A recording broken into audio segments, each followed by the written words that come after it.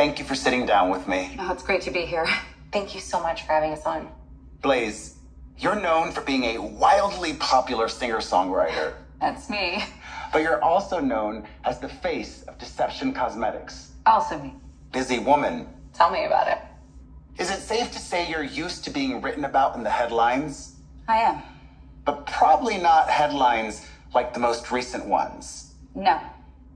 If you haven't been following the story, Blaze's career took a hit with the viral posting of an unauthorized recording. Is that correct? It is. Can you tell us about it? The recording was of my mother, who was discussing the fact that I'm gay. Not just discussing the fact that you're gay, but talking about it in a disparaging way. Specifically, in regards to your relationship with Kristina. That's correct. Kristina, you've been openly gay for some time. I have.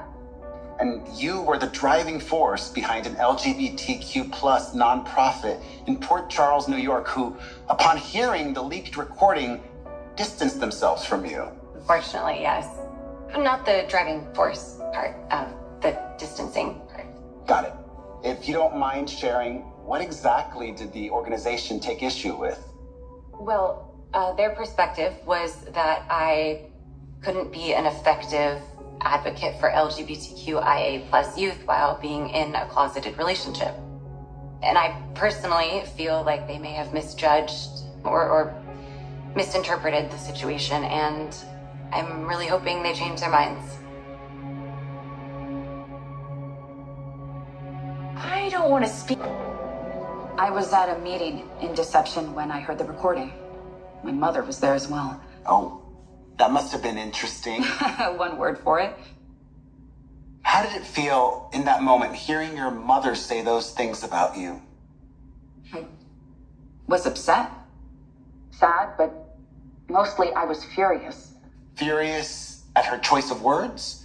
Or furious that something you'd worked so hard for so long to keep private was now public? All of the above. One thing we all really want to know, and it's okay if you decline to answer. Did your mother's feelings catch you by surprise? Not really. I knew my being gay wasn't easy on her. That she was raised with a less tolerant lens on most social issues. What upset me the most was the recording itself. The fact that it existed, you mean? Initially, I had no idea that it had been made and released without her consent. All I heard was my mother's voice saying all these things about me and Kristina. I didn't understand that her privacy had been violated too. How would you describe your relationship with your mother over the years? Complicated. Most of us would probably say that, right? But it was steady. I always knew where I stood, and my mom's an excellent business manager, sacrificing a lot for my career. Has this incident changed things between you? It's a little raw right now. But she's still my mom.